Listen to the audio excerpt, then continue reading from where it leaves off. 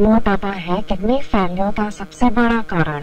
शुरुआत में ही दिखते हैं ये लक्षण जीवन शैली में बदलाव के कारण और खानपान की गलत आदतों के कारण किडनी रोगियों की संख्या दिन ब दिन बढ़ती जा रही है। क्या आपको पता है कि हर साल लगभग 8.5 लाख लोग किडनी रोगों के कारण मर जाते हैं? गलत जीवन शैली और खानपान आपकी किडनी को बुरी तरह प्रभावित करते हैं, जिसके कारण किडनी ठीक से खून फिल्टर नहीं कर पाती है। खून जब ठीक से फिल्टर नहीं होता तो खून में मौजूद अपशिष्ट पदार्थ और जहरीले तत्व इकट्ठा होकर किडनी और अन्य अंगों को नुकसान पहुंचाते हैं। किडनी या गुर्दे रीढ़ की हड्डी के दोनों सिरों पर बीन के आकार के 2 अंग होते हैं, जिन्हें किडनी कहते हैं। शरीर के रक्त का बड़ा हिस्सा गुर्दों से होकर गुजरता है। गुर्दों में मौजूद लाखों नेफ्रॉन नलिकाएं रक्त को छानकर शुद्ध करती हैं। ये रक्त के अशुद्ध भाग को मूत्र के रूप में अलग भेजती हैं। किडनी रोग का शुरुआती अवस्था में पता नहीं चल पाता और यह इतना खतरनाक होता है कि बढ़कर किडनी फेलियर का रूप ले लेता है। सबसे बड़ा कारण मोटापा, क्रोनिक किडनी डिजीज विश्व की लगभग 10% जनसंख्या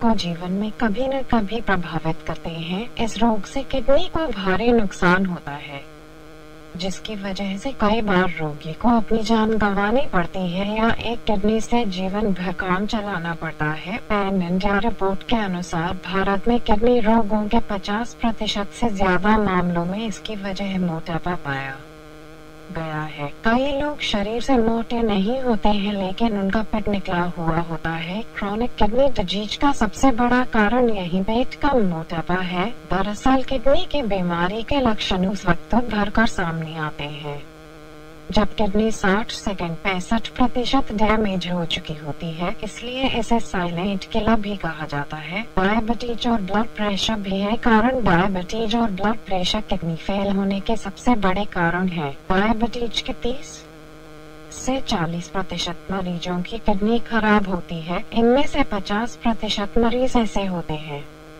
जिन्हें बहुत देर से इस बीमारी का पता चलता है और फिर उन्हें डायलिसिस या किडनी ट्रांसप्लांट करवाना पड़ता है। क्रोनिक किडनी डिजीज किसी भी इलाज से पूरी तरह ठीक नहीं हो सकती। अंतिम अवस्था में उपरोक्त बीमारियों का उपचार केवल डायलिसिस या किडनी प्रत्यारोपण से ही संभव है। शुरुआती लक्षण शरीर में सूजन का होना, पेशाब की मात्रा में कमी होना, पेशाब में प्रोटीन या खून का आना, जलन होना, पेशाब बार बार आना,